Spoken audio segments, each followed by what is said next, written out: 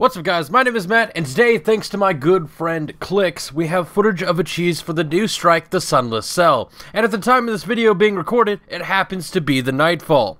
So what you guys want to do is make your way to the final room where you fight the boss. From there, head to the center of the room where the 4 pillars are located. From here, you want to jump onto the crystals that are sticking out of the sides of each pillar. Now these crystals are actually quite difficult to land on, so you may need to try a few times before you're actually able to land on them. Your best bet is to aim for the exact middle and eventually you'll land on them.